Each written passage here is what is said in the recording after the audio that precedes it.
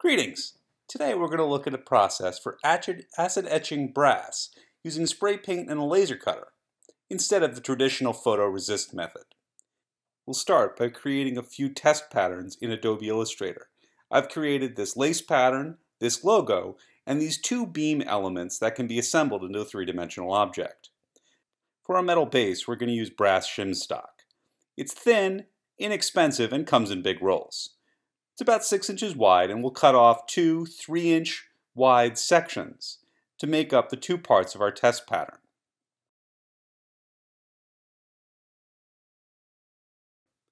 Once we've got our pieces, we're going to take some steel wool and really polish the surface. We want to get any oxidation off the brass that would prevent the spray paint from sticking to it.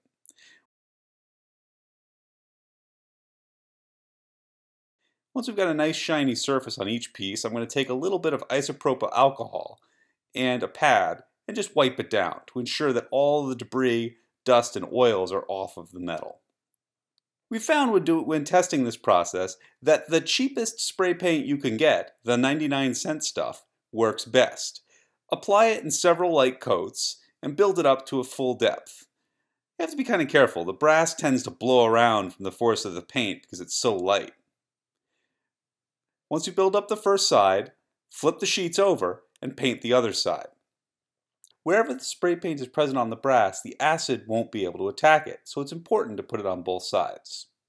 To get our pattern onto the brass sheet, we're going to etch it using the laser cutter in the Built-To-Spec shop on raster mode.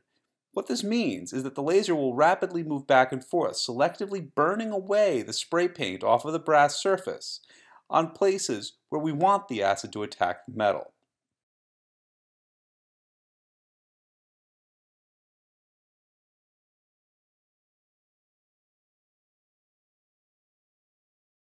We're using the muriatic acid and hydrogen peroxide method of etching that's typically used in DIY PCB manufacturing. It's a little bit slow for this process, taking about 45 minutes to get a full etch. And we have to keep moving things around because the peroxide bubbles tend to want to bring the brass up to the surface. You'll notice that these parts are only being attacked from one side, and that's important because it's very difficult on the laser cutter to register both sides with each other. Once the brass is mostly gone from the design, meaning we can see the black spray paint all the way through all of the openings, we'll know the etch is finished. Whenever working with acids, make sure to wear gloves and clothes that you're not really all too attached to. I'm also wearing a respirator here, just to be very, very careful. Once the etching is finished, it's time to remove the resistant spray paint. For this, I just use a small container filled with acetone. Dip it in, swish the part around, and the spray paint will break right off of the surface. There might be some loose flakes, but you can clean those off with warm water.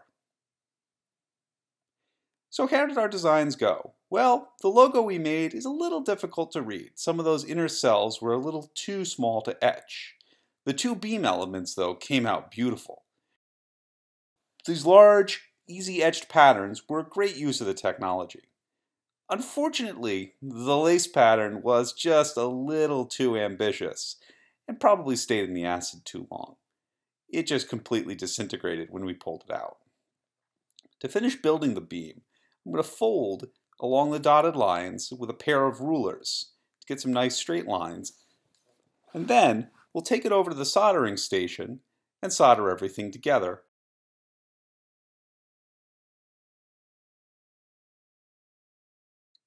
Once we've got the parts assembled, we'll go over to the soldering bench and secure everything together with a few thin beads of solder.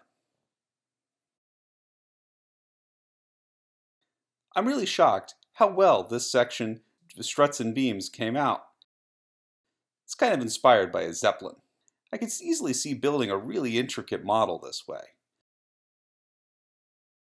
I hope everyone learned something from our little experiment today. If you're interested, please subscribe for more.